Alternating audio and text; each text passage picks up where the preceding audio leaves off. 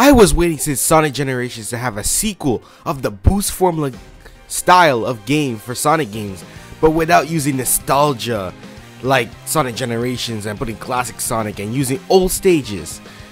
A new Sonic game that's creative and with completely new ideas.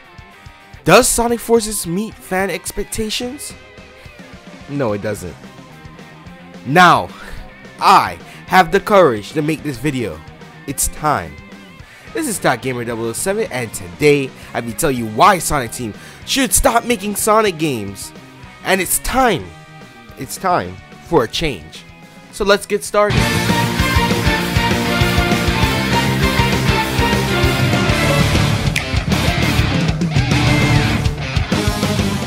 Disclaimer, this is my opinion, and I'm not a Sonic hater, please understand. Since Sonic Forces came out, I wanted to make this video, but I lacked the courage to make it because I love Sonic, and I grew up with Sonic games. I grew up with the Boost Formula, Advance series, and the Rush series. At the Sonic 25th anniversary fan event, I was so excited for Sonic Forces, even if I told myself why Classic Sonic is there. Sonic Colors didn't need Classic Sonic to make 2D levels. If Sonic Team wanted to make 2D levels to save development costs, they could have made modern Sonic levels in 2D like Sonic Colors. I like those 2D levels in Sonic Colors. I hope I'm not in the minority. Sonic Team could have done that, but they just added Classic Sonic for nostalgia factor, and it doesn't make any sense. There's no reason for Classic Sonic to be in Sonic Forces. I don't know what went through the Sonic team's mind to put Classic Sonic in there just to add people that like Sonic Mania to go to Sonic Forces. It didn't work, to be honest. It did not. It just made Sonic an extra Sonic character there for no reason, to be honest. I felt like they lied in the 25th anniversary fan event, saying that this game was made by the Sonic team that made Sonic Colors and Sonic Generation. Sonic Forces end up as a team trying to emulate the Boost Formula. So how did Sonic Team could screw up Sonic Forces?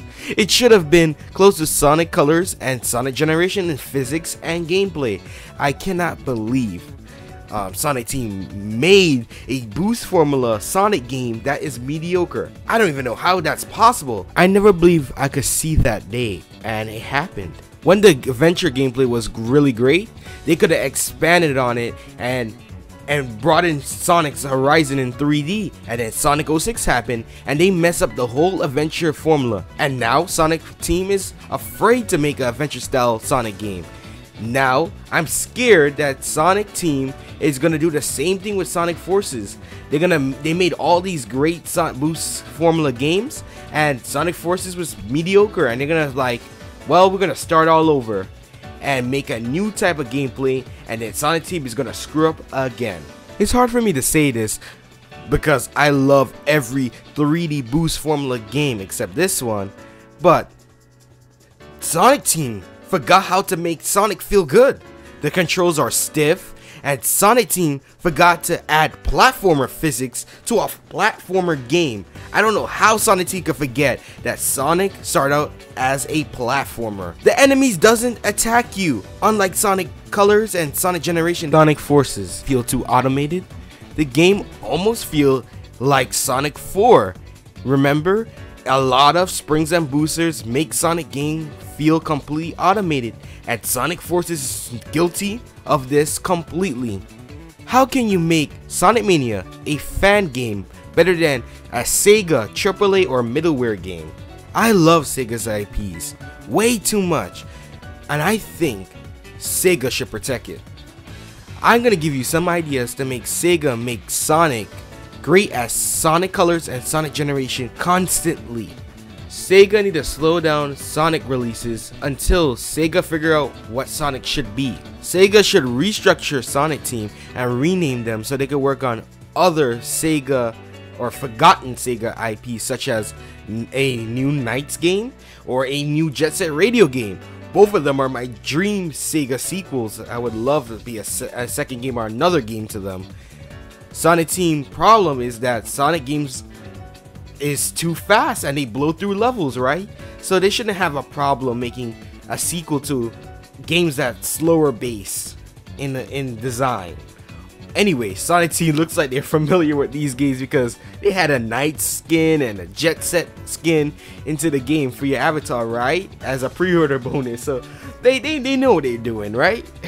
Sega should make a completely new team to work on Sonic games that actually understand what makes a good 3D Sonic game. I also believe this new Sonic team should take risk, but not risk like Sonic the Black Knight and Sonic of the Secret Rings. Those type of games, not like that, but risks that could actually broaden the Sonic horizon in 3D, the game design, and could work in a Sonic game. Also, I might get hate for this, but I believe the new Sonic team should be located in the West. That means United States or maybe Europe, somewhere other than Japan. Most Sonic fans live in the West. I don't even know if anyone plays Sonic games in Japan, so why make Japanese make Sonic games? I don't even think they know what makes a Sonic game good, to be honest. Some might join the Sonic team in the West because they want to make Sonic great, because they grew up with Sonic, because most people bought Sonic in the West, not in Japan. No one really played Sonic in Japan, so I don't even know why Japanese are making Sonic games, but this is my personal opinion. And people in Europe and people in North America should take a shot in making a Sonic game. And I believe that it should not be in Japan, nowhere near Japan, because the new Sonic team should not be influenced by the old Sonic team in any way, if that makes sense. Make the Americans or Europeans take a shot on making a AAA Sonic game. Not a middleware game, not a $40 game. A game that can compete with other type of platformers, $60 platformers. And instead of making a Sonic team make it, that they obviously don't understand what makes a good Sonic game, just give it to someone that probably will. If Sega doesn't like my ideas, I have another idea that's still in my head that will fix the current Sonic team. Sega could hire people that knows how to make a great game. They could hire better story writers. They could bring out Crush 40 as one of the lead artists singing the theme songs. They could do a lot of different things. They could even hire people from the West to join Sega, the Sonic team in Japan if they wanted to. That knows what makes a good Sonic game. I know developers travel a lot when creating games, so that's also a possibility that Western people could move to Japan and make a good Sonic game. Another thing Sega could do is make Sonic Team do a beta test for their latest Sonic games. So Sonic Team could take the feedback to fix what's wrong with their game. If Sonic Team did a beta test in June for Sonic Forces, they could have fixed maybe majority of the problems, including Sonic Forces physics. The demo would have been the E3 demo, right? And would most likely be Park Avenue. It would be the Avatar stage and the Classic stage. In my opinion, all three stages that was shown in the E3 demo was mediocre. The beta could have gave Sonic Team advice so they could add more into the stages. Most likely the advice would help Sonic Team add more interesting level design in the stages, similar to Sonic Generation and Sonic Colors. They had 5 months to fix it. Maybe the sizes of the stages are too short and they couldn't fix it before release, but at least they could have fixed the enemies and fix how the enemies attack you, because in this game the basic enemies do not attack you at all. And the bad platformer physics, they could have definitely fixed that. Maybe they could have added more interesting platforming sections in the game, because Sonic is a platformer. Most likely the present Sonic team doesn't know what's a platformer game, to be honest. On the bright side, Sonic Forces is on PC, and that means it's possible that Sonic Forces could also be fixed by mods made by fans. Fans could make a mod to import Sonic Generation physics into Sonic Forces. Fans could fix the stage length by combining missions together. If Sonic Team is not going to do it, fans are going to do it. Just how fans show Sonic Team how to make a real Sonic 4, am I right?